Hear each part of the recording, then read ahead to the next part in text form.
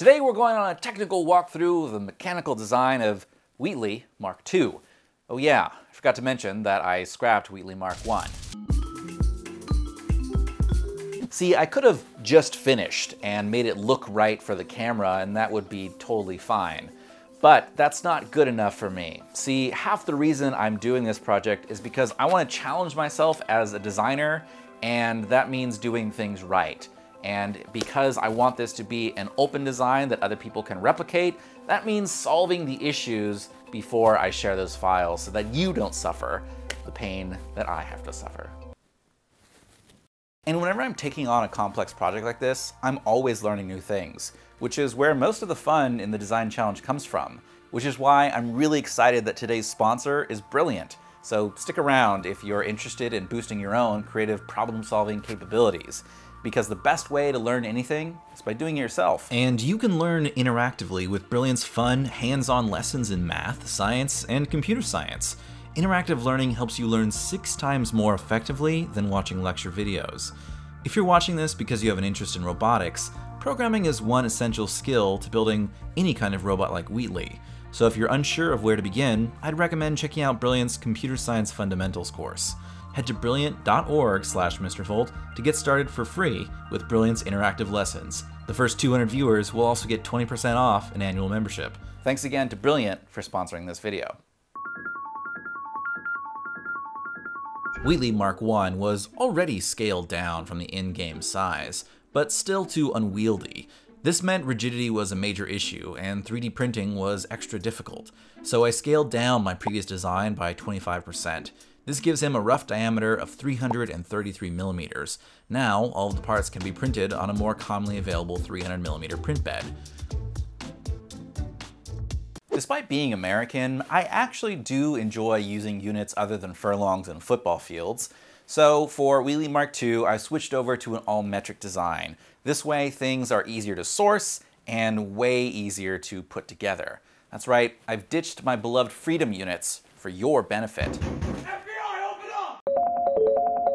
Wheatley Mk I had a 125mm 1080p display that worked just fine, but this is scaled down, so Wheatley's new eye is a beautiful 86mm 800 by 800 pixel round IPS display.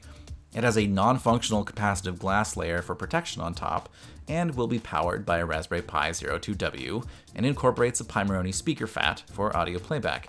It's a bit chunkier in the bezel department thanks to Mk I had a digital iris, but perhaps mostly due to my inefficient programming skills, just didn't render fast enough. So we're skipping that code altogether and jumping straight to a full mechanical iris. I wish the bezel were thinner to match the proportions in game, but the blades do have to be big enough to cover the eye and also exist within the bezel dimensions.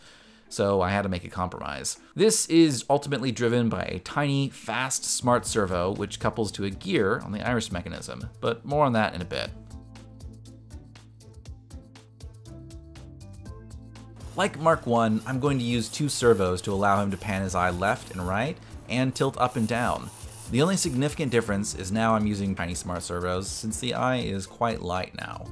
These daisy chain together so there's less cables to manage.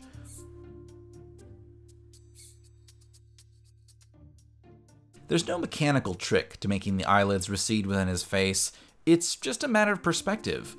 If the point of rotation for the eyelids were the main axis, they would be very visible. But if we shift the axis of rotation forward when they retract, we get a more dramatic perspective shift, so they appear to tuck in Wheatley neatly.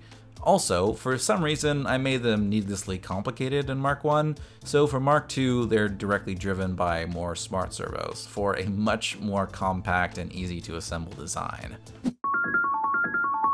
The game model for Portal 2 cores incorporates a real-world mechanism called a Stewart platform that allows for 6 degrees of freedom. While a wide range of motion allows for more expressive movement, the game design lacks any inner mechanisms to account for the inner eye and eyelids, so they're just floating and have no modeled actuators.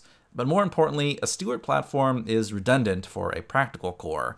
To explain, let's break down each degree of freedom that would be allowed and what we actually need.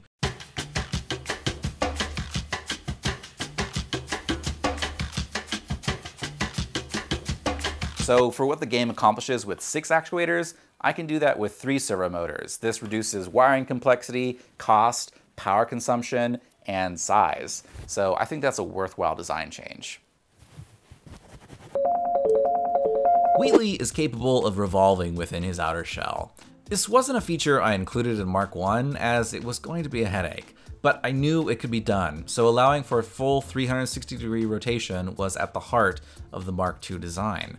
This meant everything within the inner gimbal had to rotate about this main axis, so gone are the plain bearings and in go 2 slip rings, which are still bearings, but they've got fancy grooves and contacts, so you can continuously power rotating electronics without the wires binding up. I've incorporated 2 kinds of slip rings into the design. One with 2 larger conductors for power on the left, and another with 12 for data connections on the right. This is important because we need to transmit a signal from the rotating gimbal to the fixed. The game has no modeled actuators for the handles, so it's up to the imagination how they're driven. Wheatley Mark I was driven by a servo with a 1-to-1 gear ratio, and this was fine, but with the reduced space in Mark II, we need to offset things. So now I'm using some strong micro servos offset to the center of the inner shell. These are linked to arms which mount on 6mm D shafts. If you saw the Mark I handles fail, that's because those use shoulder screws as shafts, which meant if they accelerate too fast, they could unscrew themselves and easily become loose. Like before, both motors are on one side, with idler bearings on the opposite side. It's not immediately apparent, but making this design change was pretty complicated because there are a lot of, well, literal moving parts. See, the reason why Mark I couldn't rotate the inner assembly fully is due to the handle mechanisms. Every part of the inner assembly will pass through this area if it rotates around, meaning it will collide with anything in this space. So the entire handle assembly needs to be sandwiched between the inner assembly and outer shells. This is why there's an awkward notch in the gimbal that allows it to spin without crashing into the motors. Allowing for full rotation meant I had to make a major change to the design of a personality core because they have a fundamental flaw. See, the outer shells remain fixed relative to each other, but there's nothing physically holding them locked in place if the inner assembly can rotate 360 degrees. The handles don't touch the outer shells, so they can't be supports. So I had to add an extended chassis that holds the shells together. This way, they remain fixed in place. It does protrude out the back of my design because the face ring does have to clear this area, but I did my best to keep it minimal so it matches the width of the side elements and only sticks out as far as is necessary. But most importantly, you can't see it from the front.